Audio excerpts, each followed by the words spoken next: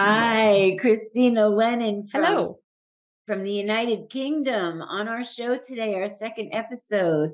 And please watch the first episode, Funny Minds with Krystyna Lennon. It's going to be absolutely excellent, as this one is too. Welcome back, Krystyna. I'm just so excited to be with you today. And my son and I were just talking about a lot of the things that you said. hmm And some of them are, we think about it, could be very scary, like everyday thoughts. You're watching a movie, you're watching TV, and you never know the subliminal thought process Yeah. of people trying to get you to do what they want you to do, be they want you to be. Buy what they want you to buy. A lot of Right. it, hmm And it's advertising. really kind of a scary thought that, and I'm sure there's a think tank that's doing a lot of research and development on this. hmm That do you work with So, people? so there's lots of experiments that have been done using hypnosis, but it depends where the money is. So, for instance, marketing, they've got the budget to put into research, things like that. So they have. The government has got the budget to put into things like Oh, that. well, So they yeah. have. It's the last thing that's going to be proved is like for hypnotherapists that it helps with IBS or with anxiety, because hypnotherapists don't have a budget to of £1 million to do lots of experiments. But what we Right. do is we work with people every day and see the results. Right. But that's why I say everybody is a content consumer. Between you two, you've got what a son should be, you've Oh, got what a wow. mother should be, and your influences. Right. Right. Well, you did speak about, you've spoken to different governments, and Mhm. do they delve even deeper with you? Have they asked you to come back again? Do they ask you to come on a regular basis? Do you have like, or no, it's just you go one time, you talk to them, you sit with them, you. Generally, it's a one-off thing. You're working on something specific or, Okay. questions, and then that's it, unless, anything else comes up. But sometimes you go back to companies a couple of times, or you work with different teams, that kind of thing. But Well, generally, when it's on a consultation basis, you go in, you consult on that particular project, and that's the end of that. When the project comes to an yeah. end, that's it. I would think in a corporate environment, you probably have multiple sessions for different, Yeah, yeah. So they might get levels. you back every year for new starters, or they might do courses every now and again. So they will get you back. Do you Um, prefer to do in person, on Zoom call? Do you do a little bit of both, depending on the needs? I think I mean, primarily my work is with individuals on Zoom, and that's my comfort zone. I Yeah. do it Okay. every day. When I hear my voice without headphones in, I'm like, oh, I don't like that. And, when I get a company saying, oh, can you come and it's like, oh God, I've got to leave the house. I'll have to get properly dressed. And, however, sometimes it's a challenge. It's a nice challenge. It depends what the project is. Some things are really fun to work on and exciting, and others are not so great. I've filmed for a reality TV show in the UK, and hypnotized people on the show for therapy, and that was a really nice project to work on. Some projects you get and it's awful, so a lot of TV work is terrible. So I could it's see producers in America like lining up to have their worst actors and actresses hypnotized to behave themselves and not yeah, throw fits on the scene, you yeah, know? that would work well. But yeah, I mean, I get a lot of celebrity, like for instance, singers. All of a sudden someone's an amazing singer and they get booked to travel the world and they're terrified of flying. That's quite a regular thing. Oh, yeah. So, Oh, Oh, yes, yeah. yes, mm, so yes. I've worked with Absolutely. some huge names that are huge names now at the start of their career so that they could actually get up and perform in front of all those people. Because you might be a brilliant singer, but have you got the balls to go out in front of, all a few those million people. or And 250,000? musicians too. Exactly. Yes. I Yeah. mean, you can be a great, my son's a musician, and since he's 5 years old playing the guitar, but getting out on the stage in front of thousands and thousands of people doesn't bother him. He's an entertainer. He'll go out in front of anybody. But a lot of people, it's really a scary fact for them to be actually on that stage facing all those people. Well, my anxiety that I dealt with touring and traveling was I was in a tribute show, which you'd appreciate because we did a tribute to Queen. All right. It was called Best of British. So we did a tribute to Def Leppard, and we toured around the country, out of the country, Mexico, Canada, everywhere.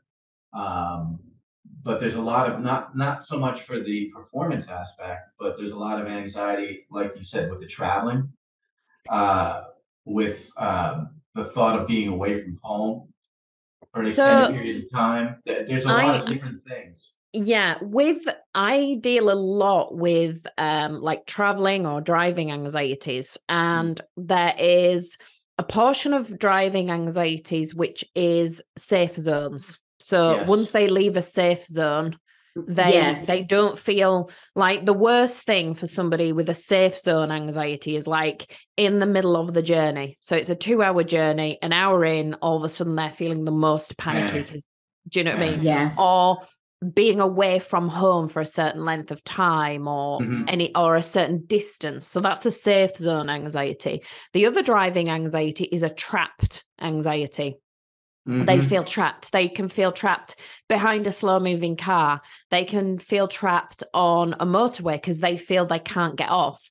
They can feel trapped in an airport because they feel like they can't get out of the airport. They feel trapped because the car feels too small or something like that, or at traffic lights or the in person traffic. driving it's a lunatic. Yeah. So and then there's the minority is the speed. You'd think that'd be the most common. That's a minor, is the speed and danger. Most people that come to me for driving anxieties aren't scared of crashing, or same with people that are scared of flying. Most of them aren't scared of crashing. They're scared of being scared, and then there's another one that's sensation. It's movement, so I'm one of those. When I'm on a plane, I don't like the movement, and it's partially physical because I get dizzy easily if I turn too fast. If I look up at tall buildings, I have to hold on to something because otherwise I go dizzy. So it's like a sensation thing. So some people have that anxiety whilst driving as well, going round roundabouts, or they feel that the road's too vast. So even with the driving anxiety, there can be loads of like different ways it sort of it affects them. I would assume heights is a big one. Oh, it is for me. It's not that common, to be honest. It's not really. I think it is a common fear, but it's not one that people generally come to you for. Yeah. Really driving. For it. Yeah. I don't know whether it's just, I used to have a fear of heights. I just didn't go up anywhere high. It didn't really affect my life in any great way, whereas driving, flying, they affect your life in big ways. So it might be very, very common. It's not something I get very often. Yeah. Now, you mentioned in the previous episode, which I know everybody's going to watch. Oh, yeah. I'm going to go back and watch this. This is great. You mentioned covert hypnotism. Talk about that. Yeah, could you dive that really a little bit deeper? Sure. So, for instance, you may or may not have seen that I have a dog that hypnotizes people. I did see you have a dog, but I didn't know it hypnotizes people. So part of my stage show, I have a dog, Hypno Dog, that hypnotizes people. So my dog has no special abilities other than we have taught her to stare at people. So she gets ham when she stares at people. Yeah. So what happens is I have to make sure that those people that are going to be kneeling in front of her believe that she's a hypno dog. So I have to use covert hypnosis methods most of the time. Yeah.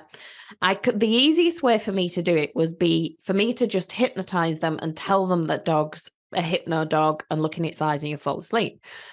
That's a really easy way. And sometimes I'll use that way, but we don't always, when doing TV shows or other kinds of shows, I don't always have that luxury. Or when I'm hypnotizing a judge or something, of a show, I can't just do that because then they'd know.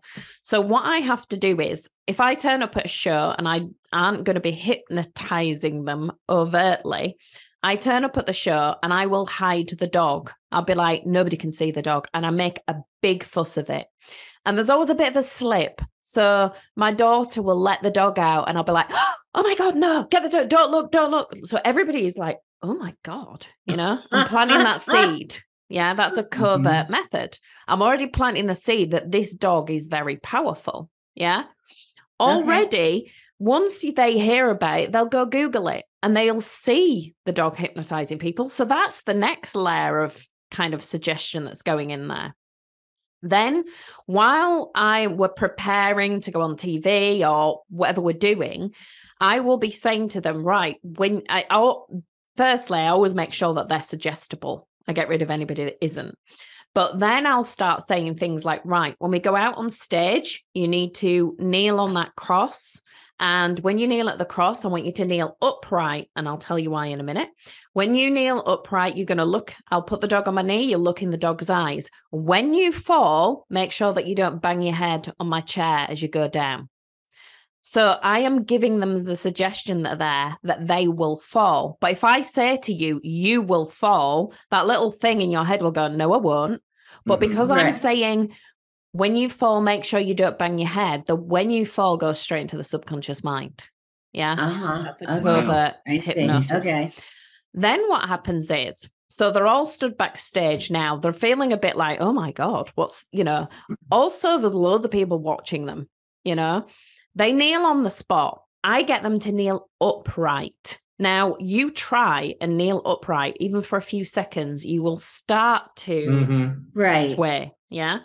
Oh, yeah. I will bring the dog on and I'll make the dog face the other way. And then I will turn the dog to look at the person who is now knelt with everybody staring at them, feeling very conscious, worrying about, is this real? What's happening?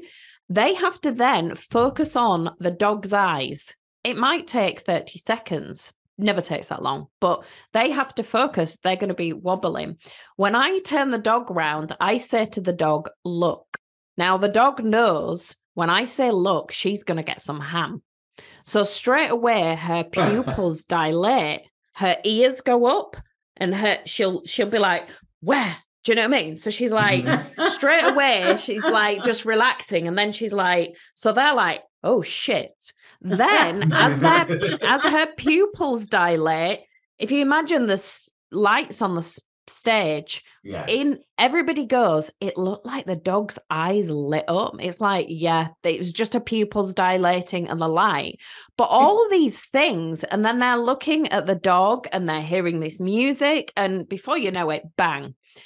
If I always pick the most suggestible person out of the lot, because however the first goes, the rest go. Yeah. So there's a lot of things I do that I put them in positions where they're more likely, I say things to them in using neuro-linguistic programming to make sure that they do that. So that is covert hypnosis. That is using different methods. So for instance, I did a session on a client and all of a sudden the sun shone through the window onto her face. By this point, she had her eyes closed. And I said to her, you'll feel the sun. And when she woke up, she was like, oh my God, you know what made me go really deep? When you said the sun, I could feel the sun. I thought, the sun was actually on your face. And that's why I said you can feel the sun, because I knew she'd be able to feel the sun. But if I see people are like, blinking, you're like, oh, you're blinking, you're feeling, and they're like, I am blinking. Yeah, you're blinking because you're staring at a spot. Do you know what I mean? It's like, there's a lot of things and tips and tricks that it's difficult to explain, but I'm looking at them to see what's happening so I can take advantage of what's happening with them as well. Okay, so you use that a lot. Do you use it a lot in your therapy sessions or only when you think? So for instance, if I've got a client who, say as we start the induction, I'll be like, right, put your hands on your lap, palms upwards, because that feels weird. That feels weird for you. If you put your hands in your lap now, palms upwards, is a weird way to have your hands. And your hands start to feel funny. And then I won't let them just sit back in their chair. I'll make them sit up and I'll make them look at a spot on the ceiling. And while they're doing that, I'm talking about something else. Well, their eyes are getting tired. While I'm like, in a few moments' time, you're going to be feeling this, but you're going to listen to my voice and follow my instructions as carefully as possible. And I get compliance off them. Are you ready to be hypnotized? And they're like, yes, yeah. So I'm like brainwashing them. Then they're looking at this spot and I'm like, and you're starting to feel tired and your eyes are starting to feel tired. And then they'll blink and I'll be like, and before long, your eyes will start to blink and they're like, oh my God, my eyes are blinking. This is all going on in the head. Do you know what I mean? Yeah. And then I'll be like, and when I say close my eyes, you'll close your eyes and your body will go. So as soon as I say close their eyes, then they'll be like, boom. Mm-hmm. Do you know what I mean? Yeah. Wow. It's a big build up and I'm looking at what's happening with them. I'm taking advantage of some things. If I smell a smell, I'll be like, all of a sudden you can smell this smell. Or, I'll just take advantage of whatever's happening at the time. Yeah. Okay. Do you have, I was reading something and it said, it was talking about consent. Do you need consent to be hypnotized? No. No.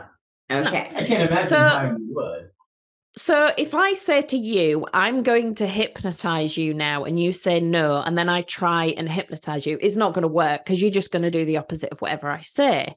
Yeah. However, if I just have a chat with you and start to use some funny things, and it was a really funny example. I was sat chatting with my brother-in-law about hypnosis, and we were having a really deep conversation about hypnosis. And then all of a sudden, I lost my train of thought, when you just forget what you're talking about. And I stopped and I kind of looked away and he went, what are you doing? Are you doing it now? And he just thought there was something weird happening, which it was. I just kind of stopped what I was talking about and like froze because I'd forgotten what I was talking about. But he thought something was happening. Alzheimer's. Yeah. We're just getting old. I go in the other room and forgot why I walked in there. Exactly. Well, there's a reason for that. When you change your environment, you change your thought processes. So as you enter another room, you have a different thought process, which is why you forget. If you then go back to the room where you were, you'll remember it again and hopefully then carry it with you. Yeah. Yep. But that's right. Yeah, but that's a really good way of shifting states, changing rooms, changing your environment. You can really quickly change your state, like your emotion or whatever, by just changing room. Sure. So before I ask you about moving forward as an author and maybe your TV show and stuff, I'm really sorry about, what England has gone through, losing the Queen for such an enormous amount of time. I mean, like, it was just like heartbreaking, to watch everything. So, my condolences to everybody in England on losing their Queen because she was a beautiful person. Yeah, she was lovely. Yeah, I didn't know her personally, but yeah, she was a lovely, lovely, sweet old lady. But yeah. She could have used you for a couple of her kids. That's yeah. So you're going to continue with your practice. That's very important to you. Yeah. You looking at maybe the possibility of a TV show, which is Possibly, very, very interesting. Yeah. And I'm sure any other invites that come up along the way. Maybe if it's interesting enough. Yeah. Yeah, really. And you're an author. How many books have you written? And I've got a lot on my computer that I'm writing and, So okay. it's a forever but process. yes, yeah. So I've written Under the Influence. So that is about my journey with Princess and, you know, the TV shows that I've been on. And it's a funny kind of anecdotal book about, you know, every TV show we've done, hilarious things have happened. You know, she's bitten James Corden. She's, you know, all sorts of things. I'd love to see that. She wasn't keen for good reason. So yeah, the book is just full of, like, I've done 50 TV shows and it's full of all the stories about that and how it all came about. The other book is Make It Mindset, and that is more about my therapy stuff. I didn't write it. It's like a transcript of an interview, but it kind of tells you the basis of how to change your mindset. Yeah. So, and then I am also writing a book about comparing religion and hypnosis. Wow. That's interesting.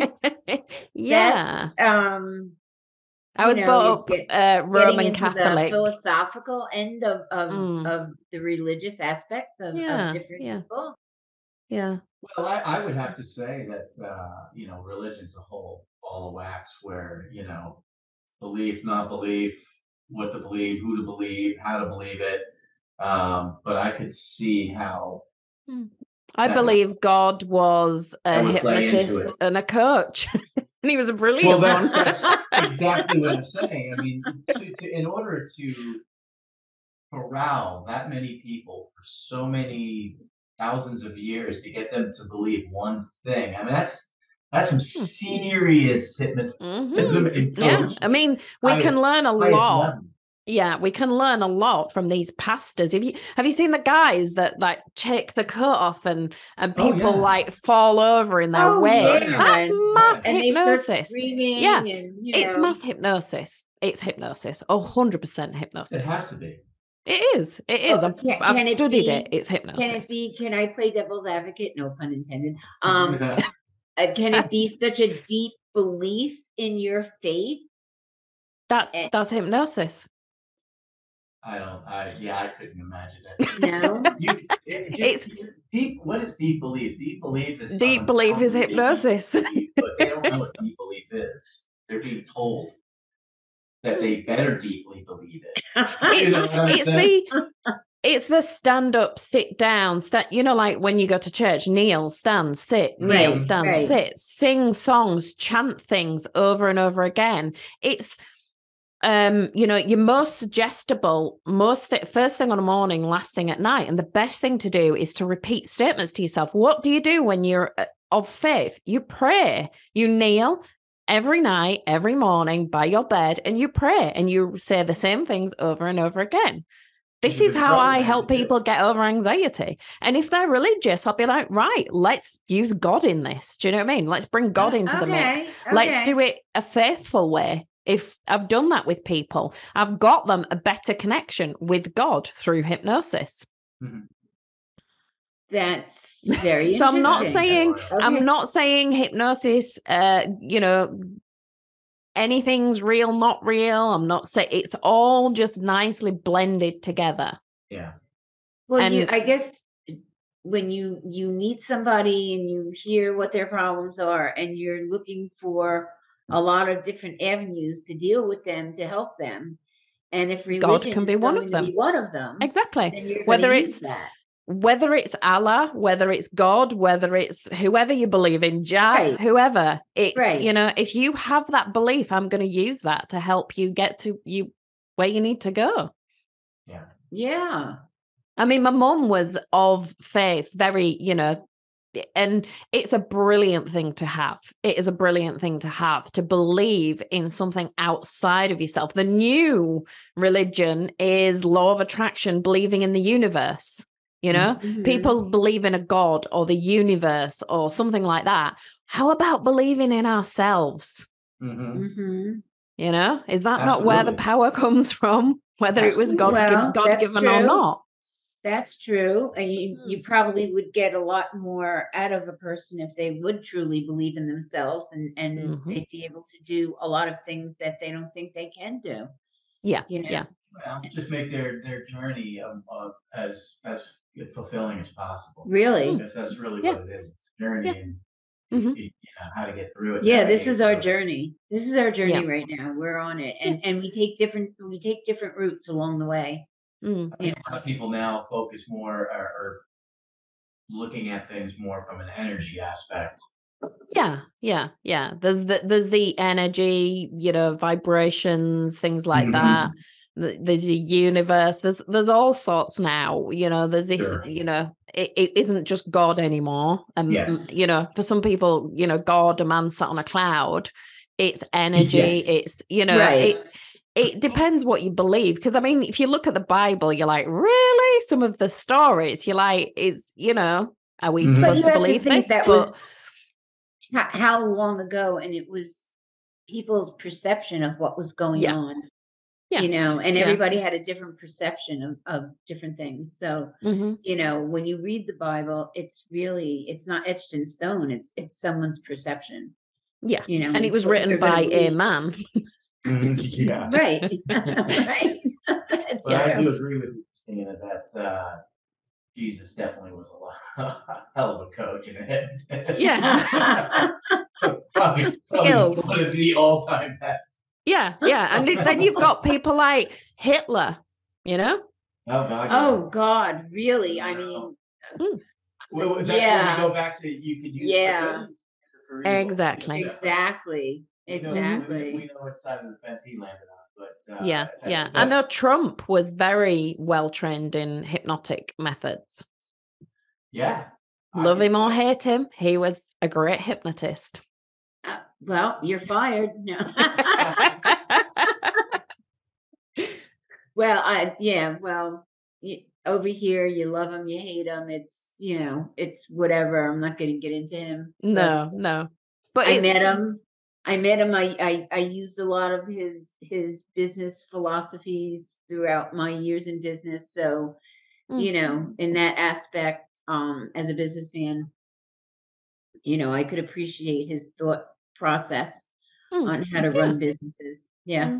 It's funny because I was asked at the beginning of COVID, I was asked to be interviewed on a podcast about people wearing masks, like that they are brainwashed idiots because they are wearing masks. And this person was so far on one side that they were a brainwashed idiot. And then the people so far, and that's how you know when you're a brainwashed idiot, because you are really one side or the other. If you're somewhere in the middle and you're like, well, I can see what they're saying and I can see what they're saying, and I'm not too sure, generally you're quite stable. Right. Well, yeah, when you see that they've lost I think I'm stable. You know, you have to have balance. Exactly. They don't have any sense of balance. And they are this way or that way. I mean, it just becomes apparent. And I, you know, it's weird because through COVID, which was incredibly insane, and you're not prepared for it, and that is definitely going to keep you in business for many years. And there's a lot of fear. That's created a lot of. It was great for me. But I like a lot of other people, you know, and I'm talking more along the lines of the social media aspect. That's really what opened my eyes, because I watched people go 1 minute from totally happy and normal, and then COVID hit and the political stuff started happening, and I watched the way social media handled it and how they manipulated it, and I watched people that were family and friends going at each other to the death, you know, like cutting them out of their lives and blocking them. Yeah, because they were. I dealt with that firsthand of people. You know, I remember one particular lady was so terrified of everything. She just had a new baby, and her husband was a builder, and he wasn't paying any attention to any restrictions. Coming home, bringing all his germs home for her, you know, and she was going out of her mind with it. And it was in the same household, somebody who was like, oh, load of bloody nonsense. The government are trying to put a chip in us and control us. And she was like, oh my God, this horror, you know, and it was like, maybe somewhere in the middle is the right place to be, where you can see everybody's point of view, and none of us know what's going on. The government didn't know what was going on because it was so new. Nobody knew what was going on, really. So they made mistakes, and then when they made mistakes, people like, see, they got it wrong. I was right all along. They were trying to control, and it's like, stay in the middle. It's like his story and her story, and somewhere the truth lies in between. Exactly. Yeah. But that's where, you know, people are being controlled, and that's where cults and things like that pick people that are easily manipulated. They believe a certain thing, they're fed a load of fear to believe it even more. And it's the same with sales, you know. I don't know, you know, anything, you know, you feed fear so that you can sell the thing. So Absolutely. And again, we're going to come to an end, and we could just probably talk to you all day because it's so interesting. We can't, because I'm hungry. Krystyna, tell people where they can reach you. So if you Google Hypnodog, you're going to find me on all platforms. I'm literally on virtually anything. If it's just even, I don't really do Twitter, but you'll find me on there. But yeah, Krystyna Lennon or Hypnodog. Easy. Well, what kind of dog is Hypnodog? Everyone thinks she's a Pomeranian, but she's actually a German Spitz, a black fluffy ball. I seen she was black and fluffy, but in the picture I was like, she couldn't really make it out. Yeah, and, German Spitz. Oh, that's I have a King Charles Cavalier. Oh wow, yeah, intelligent dog, little Duchess. Oh. Lively. She's a child. She's basically a child. Yeah, too lively for me. Oh my God. Well, Krystyna, again, it was really truly a pleasure to meet you, to talk to you, be with you. I wish we could be longer, but we can't. But we will keep track of you, and of course, I will let you know when your episodes are going to air. So watch yourself. Go out to your social media and share. I'll share it with my network. Yeah, absolutely. Again, we thank all of our audience and our followers. funnyminds.com. Please go on, take a look at us. Please take a look at our store. There's so many funny things that you can find, get for your family or friends. And our two organizations that are very close to our heart are Women's Breast Cancer and St. Jude's Children's Hospital. And if you go on our site, there is a big purple donate button. Please help these people, because there's so many children and women in need of your help. And again, I thank you, and I thank our audience, and love everybody. Krystyna, and yes, no problem. It's been fun. You are an amazing person. You hypnotize me to say that. Let's be honest. Maybe. I said that on my own volition. So to all of our followers, be happy, be healthy. Don't forget to smile and laugh, because laughter is the best medicine that there is. And I say goodbye to all. Bye-bye now. Take care. Bye-bye. Thank you, Krystyna. Thank you.